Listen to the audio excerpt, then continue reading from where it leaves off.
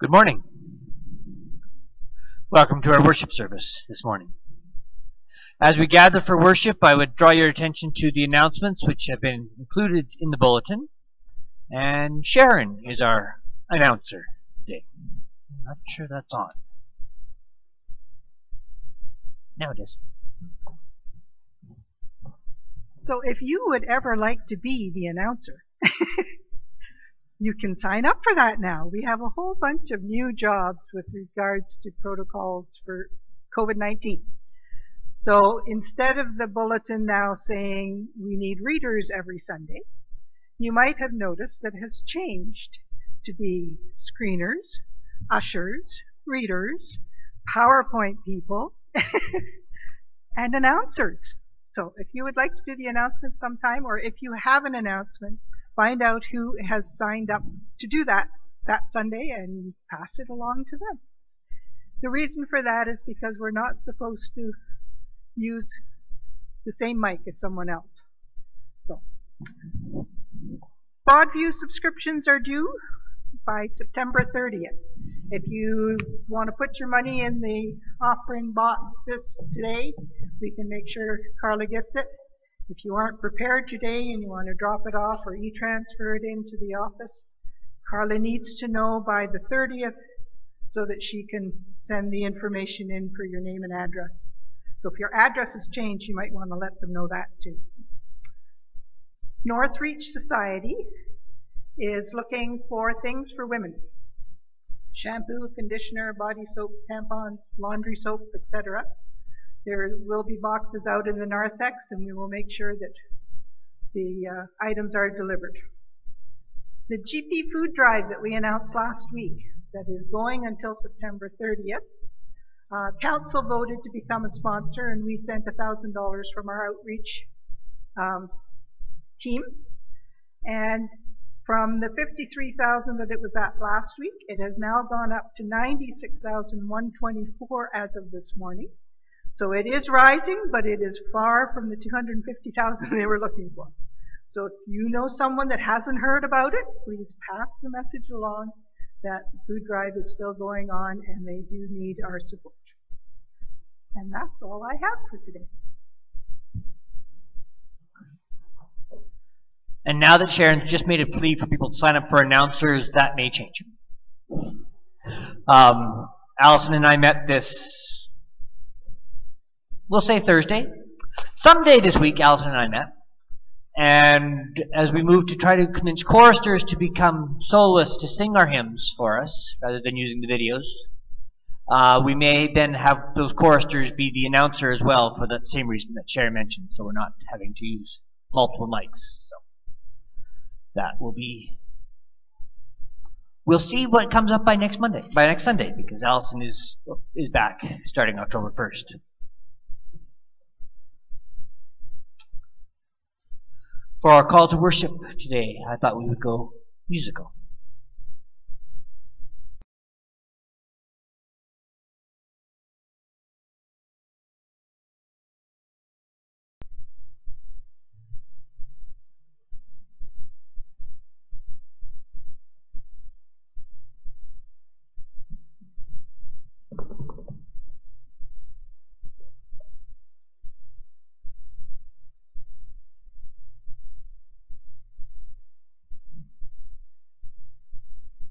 As the candle flame flickers to life and then burns with a steady glow,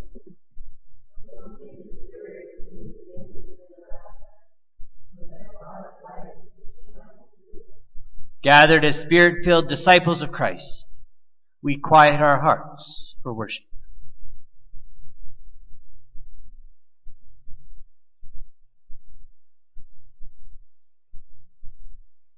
Let us pray. Lift your voices, sing praise to the Holy One. Lift your hearts in thanksgiving. Open your eyes to see the great breadth of God's generosity.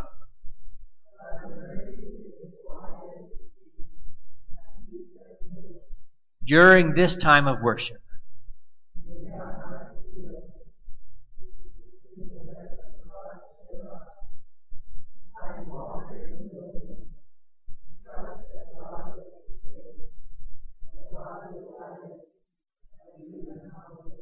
And may we leave this place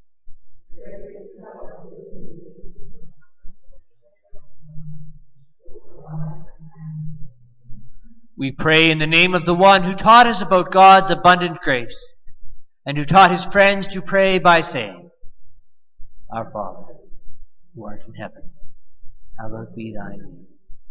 Thy kingdom come, thy will be done on earth as it is in heaven. Give us this day our daily bread, and forgive us our trespasses, as we forgive those who trespass against us. And lead us not into temptation, but deliver us from evil. Thine is the kingdom, the power, and the glory, forever and ever. Amen. Our first hymn comes from Voices United. Come, let us sing.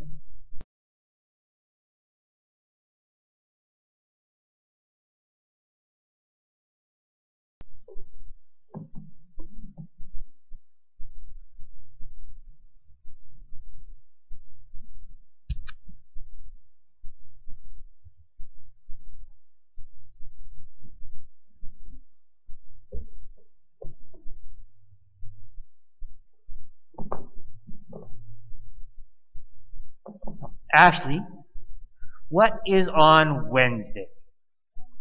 Orange Shirt Day. Do you remember the story of Orange Shirt Day?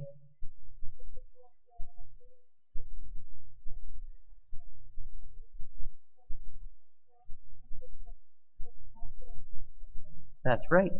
It comes from there was a girl named Phyllis who was given a bright new orange shirt when she was going to go to residential school, and she was very happy with it. But when she got to the school, one of the things they did at residential school when you got there is they took away everything that you had. Everything that you brought from home, they took away. So they took away her shirt. So each year on September 30th, we're invited to wear an orange shirt as part of the way we remember residential schools. Now Sharon has a story she's going to share with us.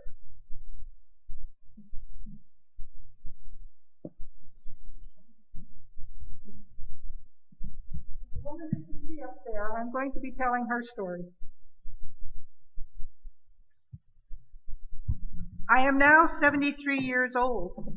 I was at Indian residential school from age 11 to 15. I had to work in the infirmary where there were many sick and hungry children. I'd steal food like peanut butter and bread to feed them. A lot of kids died there. I had to handle the dead children, wrapping them to be buried. Once I got caught speaking my native language. I wasn't aware my language was different. My punishment was having 4 fingernails pulled out. At residential school, we all received numbers. I was known as number 702. But my name is Svenia. It's an Ojibwa name that means on my way. For many years now, I've worked as an advocate for abused children. I started a school for Indigenous kids in Vancouver called Spirit Rising Cultural Survival School. The photo was taken by Jeffrey Gibbs, and I got his permission to share this story here today. Thank you, Sharon. So let's have a prayer. Okay? Let's pray. Dear God, help us remember. Help us remember that sometimes we don't do the right thing.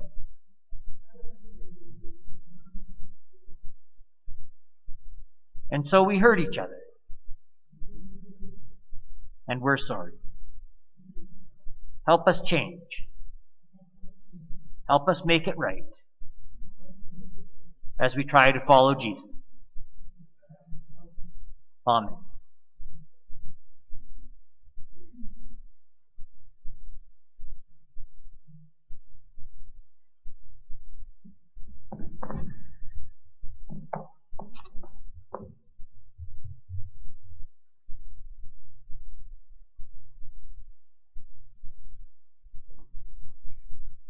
As children of God, we come before God in prayer.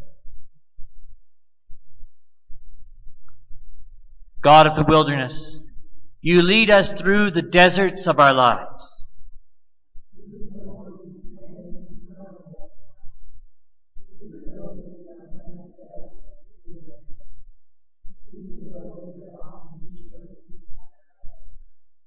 God of the wilderness, as we travel through this time of challenge and chaos.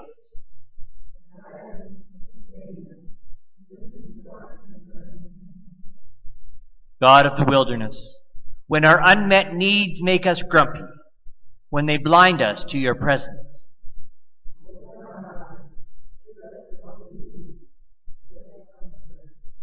God of the wilderness, as we grumble and complain, as we express our fears and anxieties and thirsts.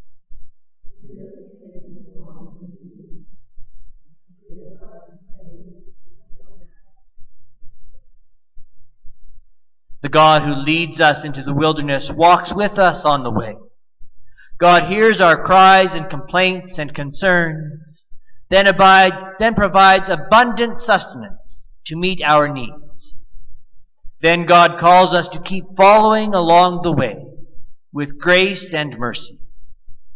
God calls us to journey with God to the promised land. Amen.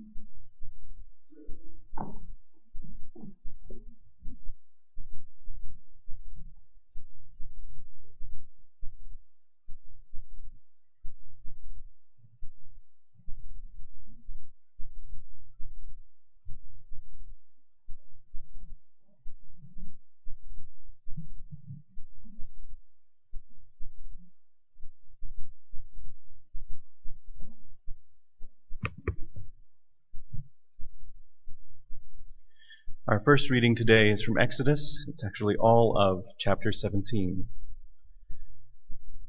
From the wilderness of Sin, the whole congregation of the Israelites journeyed by stages, as the Lord commanded. They camped at Rephidim, but there was no water for the people to drink. The people quarreled with Moses and said, "Give us water to drink." Moses said to them, "Why do you quarrel with me? Why do you test the Lord?" But the people thirsted there for water. And the people complained against Moses and said, "Why did you bring us out of Egypt to kill us and our children and livestock with thirst?" So Moses cried out to the Lord, "What shall I do with this people? They are almost ready to stone me." The Lord said to Moses, "Go on ahead of the people, and take some of the elders of Israel with you. Take in your hand the staff with which you struck the Nile, and go. I will be standing there in front of you on the rock at Horeb. Strike the rock, and water will come out of it, so that the people may drink." Moses did so in the sight of the elders of Israel. He called the place Massah, test, and Meribah, quarrel, because the Israelites quarreled and tested the Lord, saying, "Is the Lord among us or not?" Then Amalek came and fought with Israel at Rephidim. Moses said to Joshua, "Choose some men for us and go out, fight with Amalek. Tomorrow I will stand on top of the hill with the staff of God in my hand." So Joshua did as Moses told him and fought with Amalek, while Moses, Aaron, and Hur went up to the top of the hill. Whenever Moses held up his hand, Israel prevailed, and whenever he lowered his hand, Amalek prevailed. But Moses' hands grew weary, so they took a stone and put it under him, and he sat on it. Aaron and Hur held up his hands, one on one side and the other on the other side. So his hands were steady until the sun set.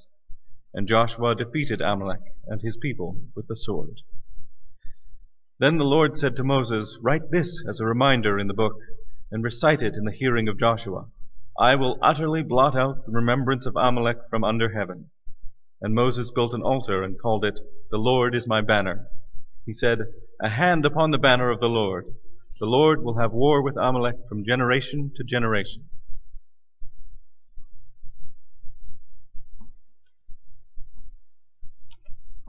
Our next reading is from Psalm 105, the very beginning and the very end.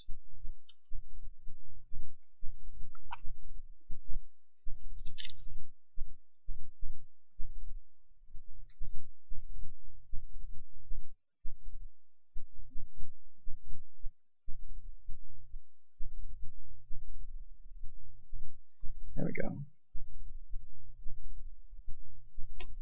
O give thanks to the Lord, call on his name, make known his deeds among the peoples. Sing to him, sing praises to him. Tell of all his wonderful works. Glory in his holy name. Let the hearts of those who seek the Lord rejoice. Seek the Lord in his strength. Seek his presence continually.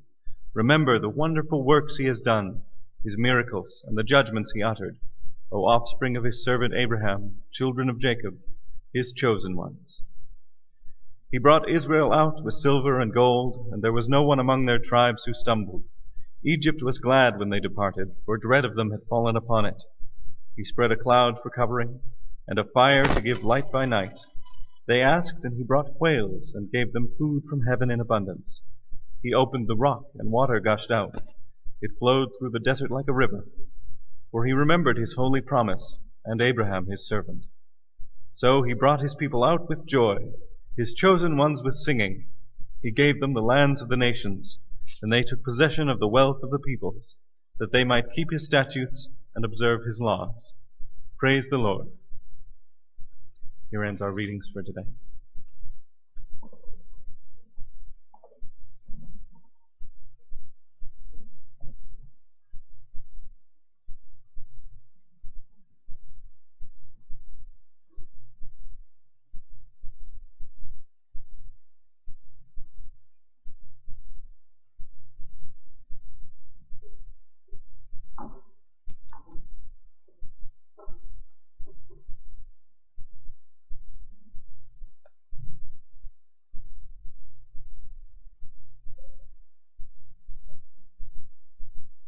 It's somewhat ironic that this week, when I've been reflecting on the story of water from the rock, I've been thirsty all week.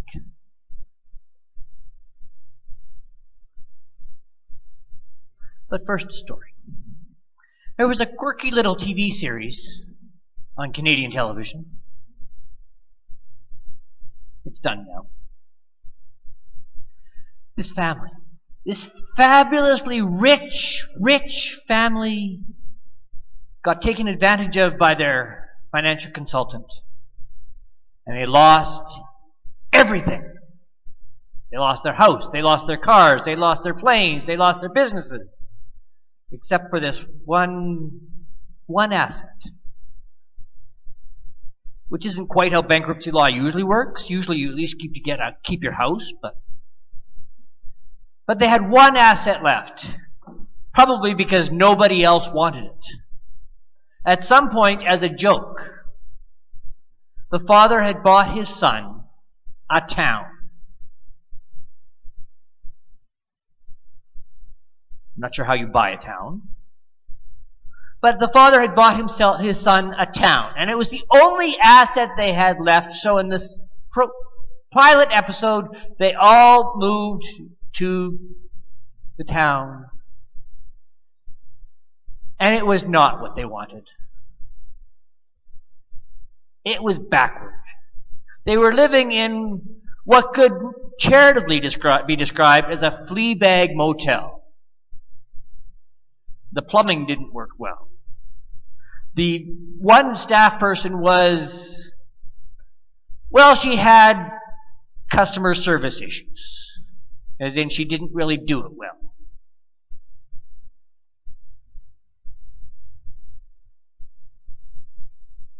They didn't want to be there. Their needs weren't being met there. They thirsted, they yearned for what they had lost. The daughter was sure that her rich boyfriend was going to come and fly her away. That didn't happen. They spent years convinced that what they needed was to get out of the town and back to what was normal.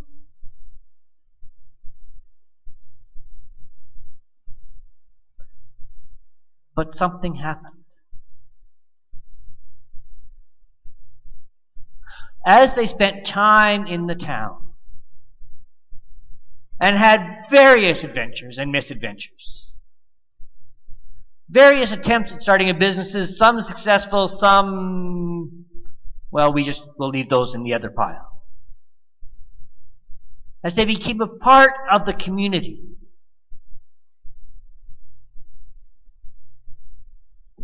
To their surprise, their needs were met. And what they were deeply yearning for, they didn't even know until they got there.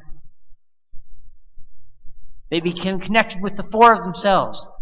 People who, parents and children, didn't really know each other's lives. In fact, the mother, Moira, often said in that first season, "We don't really know much about your life," and underneath it was, "We don't really care."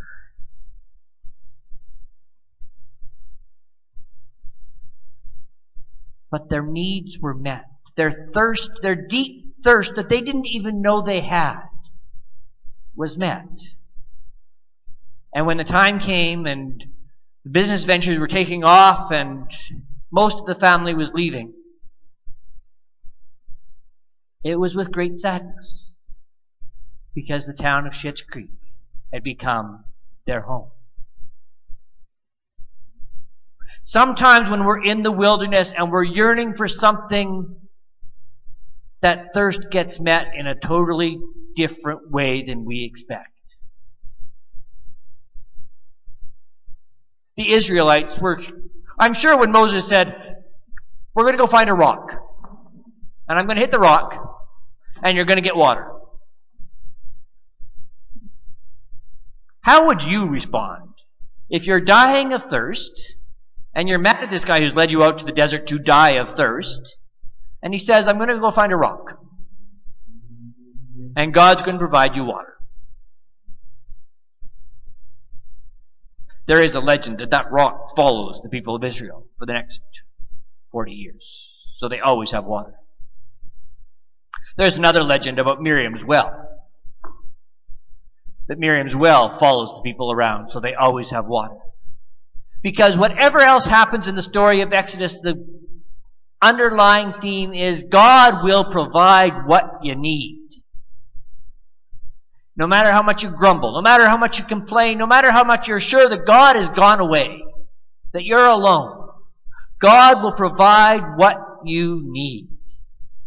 God will satisfy that deep thirst. You just have to open your eyes and look for it. Whether it's white, flaky stuff on the ground, which we call literally, "What's this stuff?" Or water from a rock. Or as is often shared in modern survivalism, water from a cactus. Because in the American deserts, you know which cacti to find. Almost every cactus is non-toxic. You can get water from cactus. God will provide what you need if you know where to look, if you open your eyes, if you trust.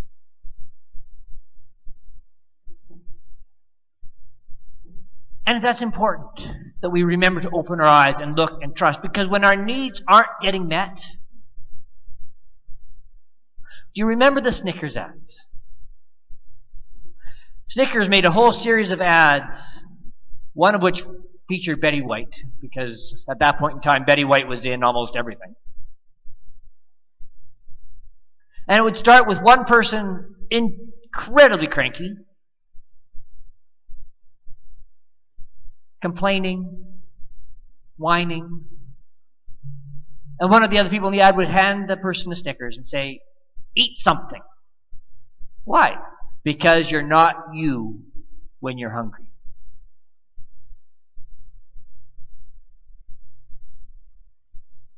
When our needs aren't getting met, when we have that sense that there's something missing, something we deeply need, it changes who we are. It changes how we act. When we're deeply thirsty, we can only focus on that thing we're missing, that thing we're yearning for. I mean, lack of water also does things like puts us to sleep, makes us drowsy, makes us confused, and definitely grumpy, because dehydration headaches tend to do that. When we don't get what we think we need, we're different people. It's hard to be who God has formed us to be when we're sure that we're missing something.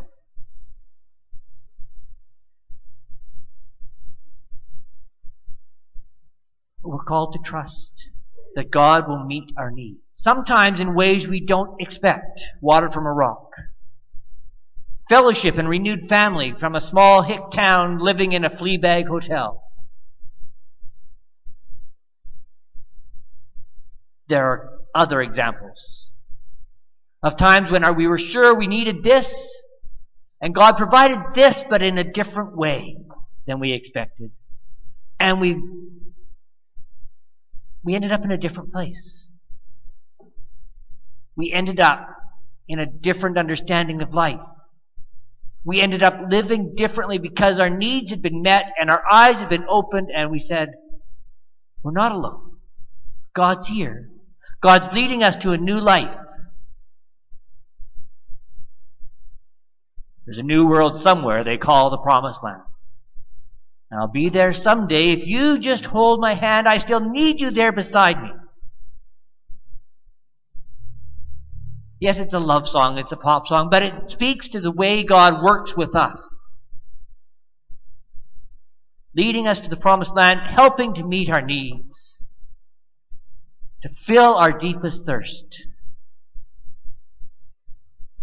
There's a gospel story I think we need to tell in conjunction with water from the rock.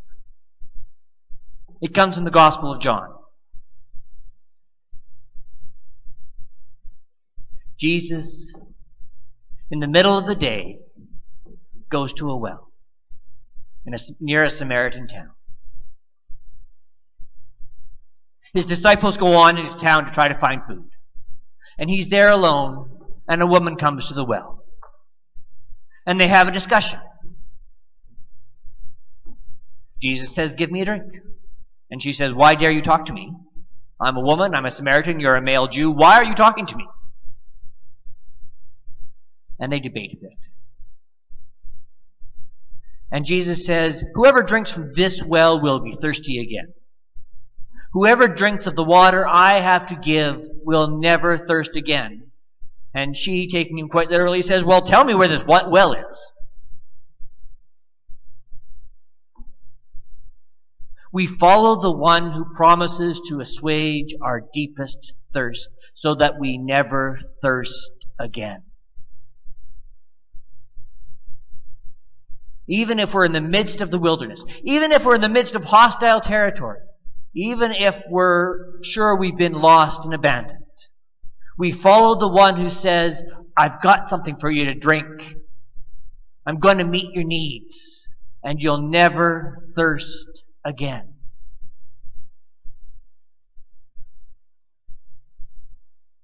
That's our hope. That's what leads us through the wilderness, is the promise that we're not alone. The promise that our needs will be met, that we'll get what we deeply need. It may not always be what we want. I have a whole different sermon on the difference between needs and wants. It was drilled into me as a child.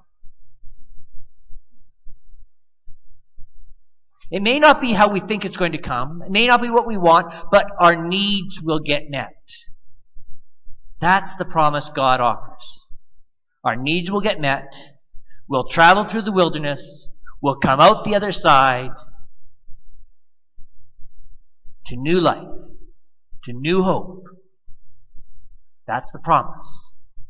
May God give us the ability to trust, to have our eyes opened so that the water will flow.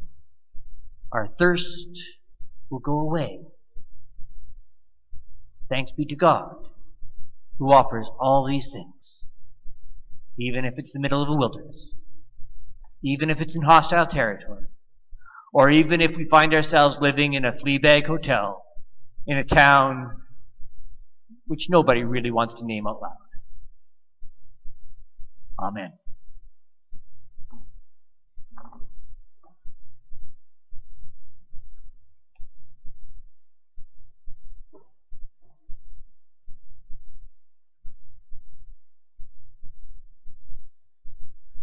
A hymn from More Voices.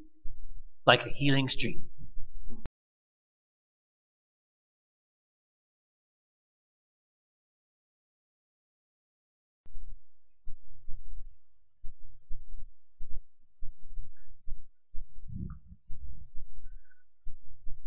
Our Mission per Minute story today comes from the Bissell Center, which is in the inner city in Edmonton. Our mission and service grants for community ministries like the Bissell Center and their outreach housing team offers hope for a safer, more prosperous future to many people like Joe. Joe had been living on the streets when he first moved to Edmonton to be closer to his children. His first visit to Bissell Center was for a shower and clean clothing. Afterward, he found a group of people sleeping under a gazebo together, using an electric blanket covered by a tarp to keep warm. We slept there, huddled there, just hoping to wake up in the morning. But after being robbed and left to freeze one night, Joe needed to make a change. Bissell Center's support worker helped him find an affordable apartment and piece his life back together. There were some nights when I wasn't sure I'd survive. If it wasn't for Bissell Center, I'd probably have frozen. But now I'm okay. I have my kids and family back, and I have a lot of support. And I have a beautiful home to call my own. He has a job. He volunteers at the center to give back to the community. None of this would have been possible without mission and service. With additional support from Gifts with Vision, over 45 people housed through Bissell Center's outreach housing team were given a gift when they moved into new housing last year. Items like pots and pans, utensils, and linen made them feel at home.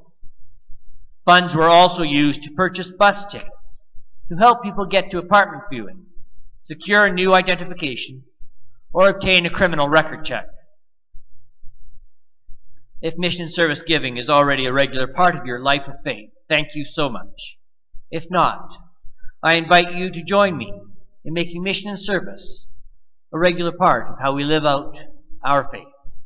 Loving our neighbor is at the heart of our mission and service.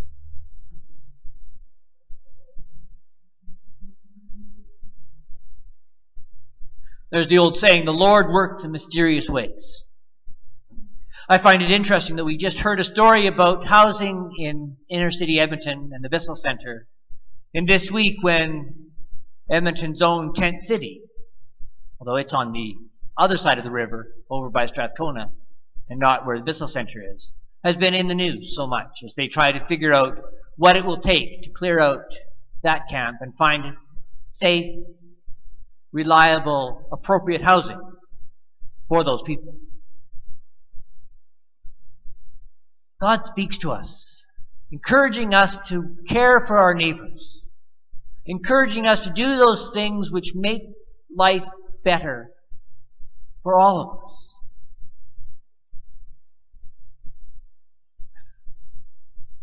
That's what our offering is. That's what stewardship is. Stewardship, they say, is everything that happens after you say, I believe. Stewardship is our response to God's gifts. Sometimes it's gifts of money. Through your support of the local outreach fund, just continued through this year, even with its disruption, we were able to make, as Sharon said, a $1,000 donation to the food drive. Because the food bank has always been one of our partner agencies. Sometimes our offerings are less tangible. Our prayers, a phone call, our concerns. But all of them are ways we choose to respond to the gifts God has given us for the betterment of the world around us. That's stewardship. That's faith. And that's love. May we always offer what we've got to share.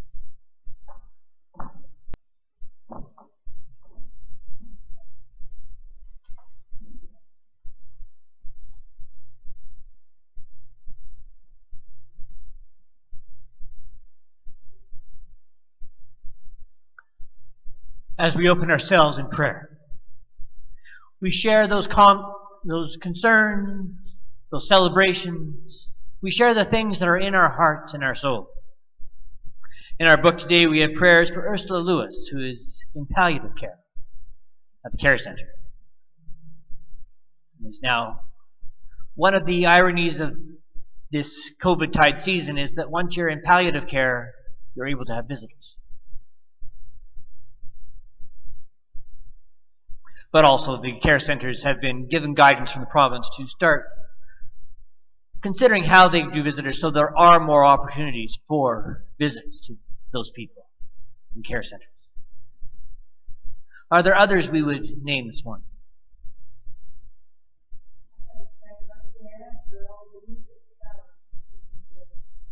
Yes, thank you to Leslie Ann for the summer, month of September.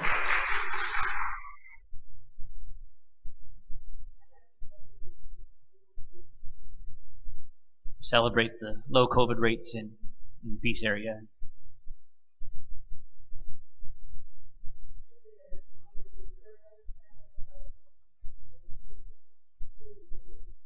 Prayers for Kathy McLeod, who's in hospital with pneumonia.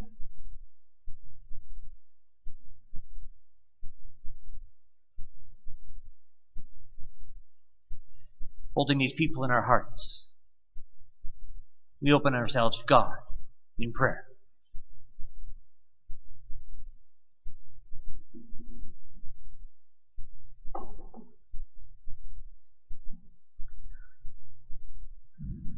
God of life, God who first moved over the waters and called out creation.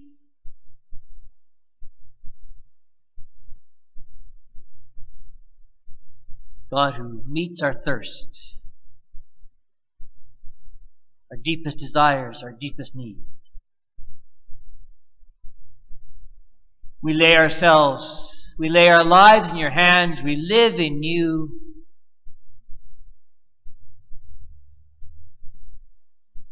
We share our hopes and our dreams. We share our fears and our nightmares. Our highest joys, our deepest sorrows.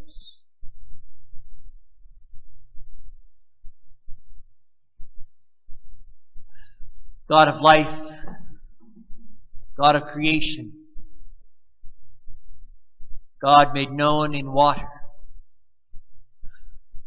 We pray today for all and with all those who thirst, for those whose needs are not met, those with a hole, an empty spot in life.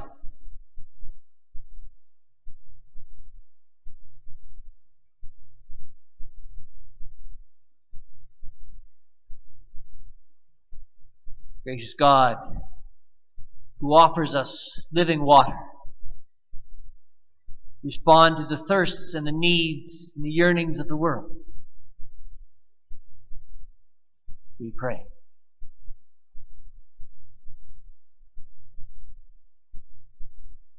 God, who comes like a gentle rain to thirsty ground, like a healing stream. God who comes like a mighty sea roaring and thundering, like a river strong.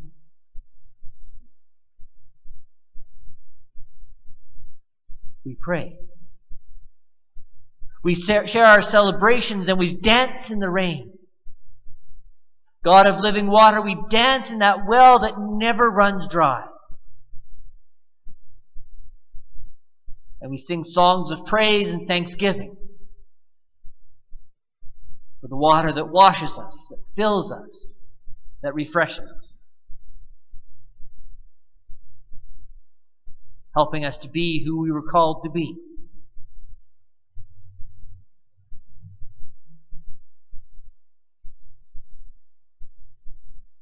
God of life, of hopes and dreams, of fears and nightmares, of love, of joy, of sorrow. we share all our prayers of all our lives. In the name of Jesus of Nazareth, who we call the living water, who offers us to drink deep and live abundantly, as we follow his path of love, of life,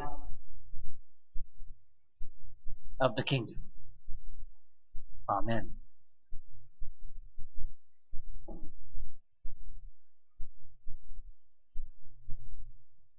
O cloud of presence.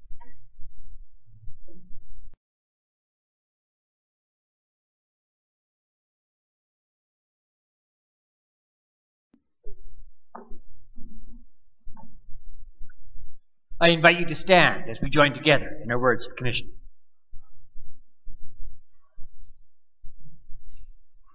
God has led us this far in the wilderness of life.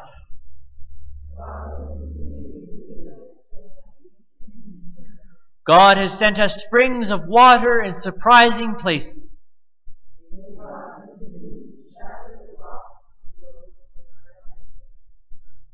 Go with God, who protects, guides, and sustains us always.